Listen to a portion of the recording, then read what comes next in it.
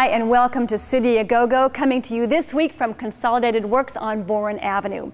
Well, as usual, there are lots of great performances happening, so we'll give you just a few highlights, followed by the details. So let's get to it.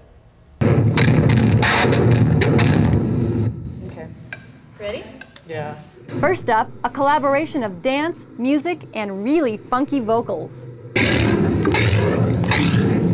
piece is called Go Ahead, Fire Me. And we started working on it because we were interested in working as dancers with musicians, a live setting with specifically vocals and in an improvisation-based setting. So that's how we started working together.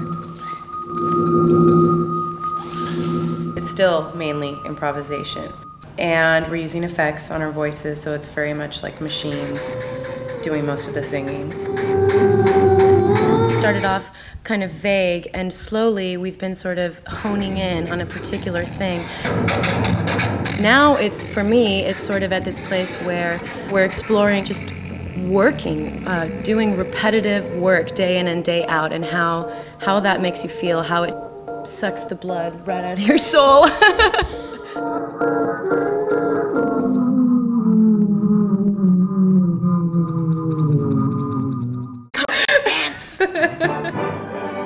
Next, two smart guys talk about opera. Opera is important because it allows an audience to experience intense passion.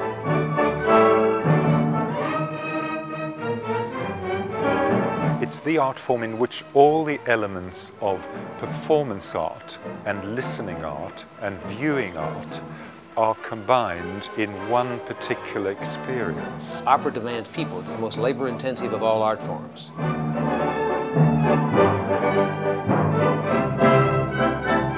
It's music that people sing. It's also music that is played by the orchestra. It's an event where a person is bombarded with many, many different stimuli.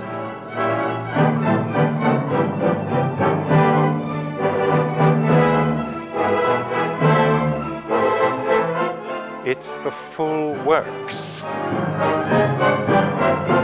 And when it works at its highest level, it's an absolute knockout. Seattle Opera's job is to make sure that you're never bored in the opera. Come on, try it. And if you don't like it, you can leave.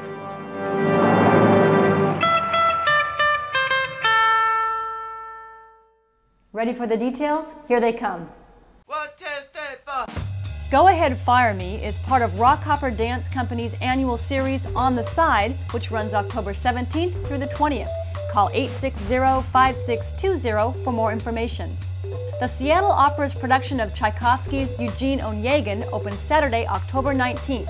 To learn more about this show or the entire upcoming season, call 389-7676. The Experience Music Project's Singer-Songwriter Series continues on October 19th with John Doe, formerly of the band X, and Seattle's own Christy McWilson of the Pickets. Call 770-2702 to find out more. The 7th Annual Seattle Lesbian and Gay Film Festival runs October 18th through the 24th. This year's festival features 150 films and includes a first-ever North American premiere. More information is available at 325-6500. And finally, if you're interested in art glass, the Tacoma Museum of Glass is the place for you. Check out their current exhibition and event schedule by calling 1-866-468-7386. Miss something? Not to worry. Just go to seattlechannel.org and click on City A Go-Go. And that's it for City A Go-Go. Thanks so much for watching. And as always, we encourage you to get out there this week, try something new, and experience the awesome power of art. See you next week.